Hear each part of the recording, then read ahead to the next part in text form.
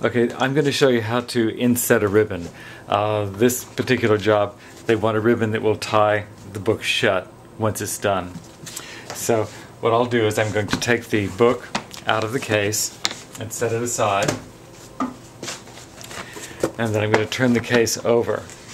I have made myself a little gauge with a stop on it, like this, so that it will fit right on the board. And I have marked it in the center here with the exact center, and then these are the outside edges of where the ribbon will fall, like that. Now I also have a chisel like this. Is just an ordinary wooden chisel. I've given it a little bit more sharpening with a little like a diamond sharpening stone for knives. And you need a hammer. And I have this like little, probably an 8-ounce hammer on this. Now, the width of the gauge is important because that's going to determine the distance from the foredge to where the ribbon actually insets in the board. So what I've also done is taken little pieces of masking tape and put them on the edges here to keep the gauge from sliding once I start to tap the chisel with the hammer. So I'll put this in place on the board using the little stop here, and then I bring this right up to the edge on this side of the foredge, and then I'll just put the tape down to hold this down straight.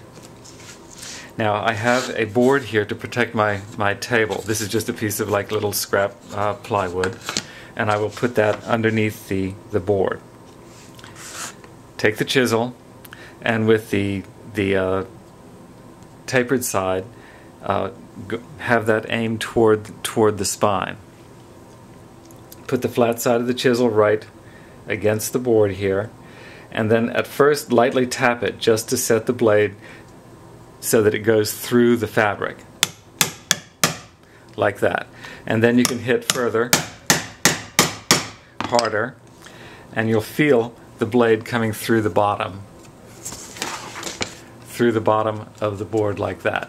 And you see how it has rucked up, just a little bit of space there.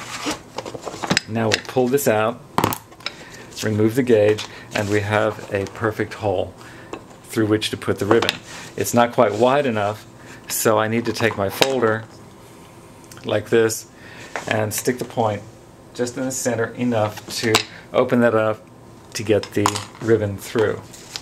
All of my ribbons have been cut to a length of 14 inches. So I'll put this through, pull it, and then we'll turn the board over. And I only want to leave about an inch out, not even an inch, maybe 3/4 of an inch. Then take your folder and push the board back down against it. Push the board on both sides, like that. And then with your hammer, and this has a round face on it, see, it has a round face like that, so there won't be any sharp edges. Just hammer this down to set the ribbon, and now it's in here very strong. You can even pick up the case with this without even having to glue it down. But I'm going to put a little glue underneath the ribbon to hold it down, so that when I case the book in, this thing doesn't stick out from underneath the end of the end paper. Now when we turn this over to do the other side, I just want to check in case the marks are not exactly in the center when I put this in, so that I have this in exactly the same place. So I'll check it at both ends, and I see that I'm off just a little bit here, so I have to use it on this side to make it match. So I'll put this in place here,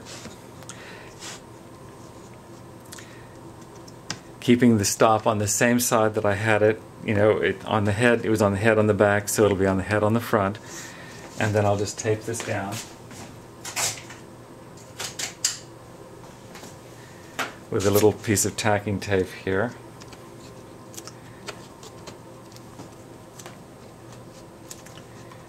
So that when I go to put the chisel down, this won't move. There. Okay. Again, Center your chisel on your marks.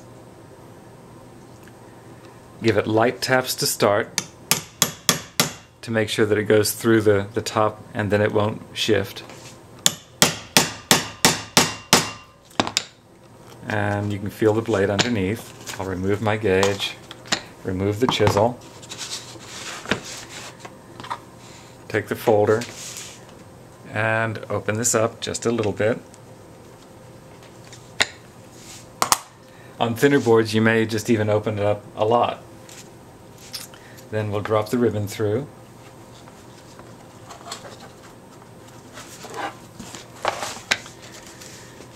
Pull this back to like 3/4 of an inch. Flatten the board with your folder, gently first, and then we'll tap it with the hammer to set it in permanently.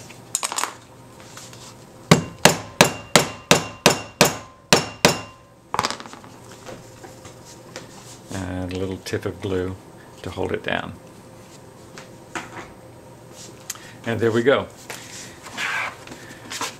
The book can be tied shut now.